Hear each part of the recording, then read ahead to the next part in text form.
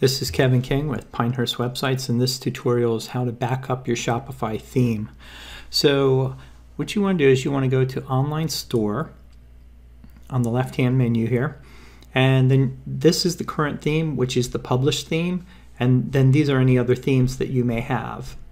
You can make changes to these themes and preview those changes by clicking Customize down here, but the one at the top is always your current theme. So what you want to do is go to Actions, and you just want to go to Duplicate, and then it's going to make a duplicate with the same name of your current theme. And you see it creating it right here. And once that's created, we're going to simply go to Actions, and I always like to do this so that I know. Now this is going to back up everything in the theme, all the pictures that you put in there, and all the settings that you changed in this theme.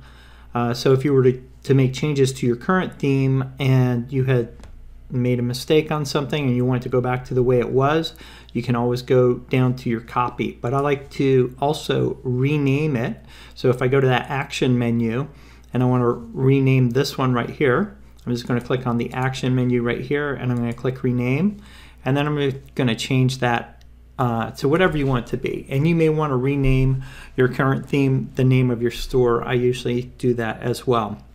So this way I can go in and just remember that I made a backup, and I can look at that day. So let's just say it was 3/9/18, and it's the backup of the debut theme the way that I had it on that day.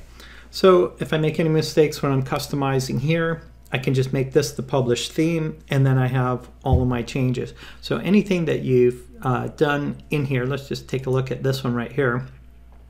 And you're going to see that this is an exact copy. It's got the pictures loaded already. It has the same settings. So what it is doing is saving all the same settings. So if you went in and changed any of these pictures in your original theme, you've got them all backed up in this backup right here.